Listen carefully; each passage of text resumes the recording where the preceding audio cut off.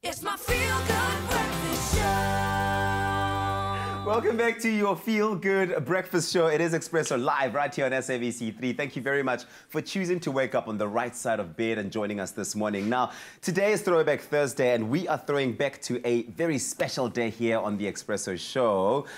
One of our girls, our favorite girls really, Zoe Brown, her first day here. Exactly, and I think we can all remember that day. It was the day that Zoe started on the show after she'd won her spot on Expresso through Presenter Search on 3, and she's been brightening up our mornings ever since with her unique Zoe-ness. Yes. Her Zoe-ness. Yes. So let's take a look back at that magical day as we celebrate Throwback Thursday.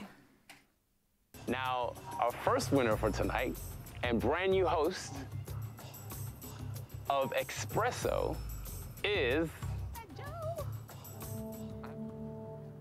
Zoe Brown. Oh. Congratulations, Zoe. Thank you, love. And welcome to the couch, the newest member of our Expresso family, Zoe Brown. Just, it's Hunting, yeah. What's going on? It's Hunting. What would you say are some of the biggest lessons that you've learned throughout your journey to getting to where you are right now? Well, one of the biggest lessons is I'm someone that constantly like to self-doubt myself. So that's something I've definitely learned to stop doing. Just, you know, just go with it, enjoy the moment, and stop doubting yourself. That's the thing, because when you're on live TV, people can see through you pretty quickly. So you've got to kind of kill that. How are you planning on doing that? How have you worked on that?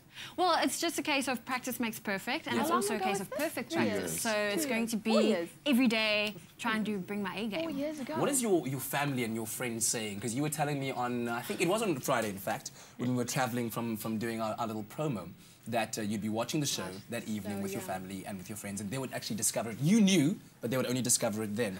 What has been their response so far to your success? Oh, they've all been very happy for me. They've been phoning and SMSing. Yeah, the phone hasn't stopped, so they've just...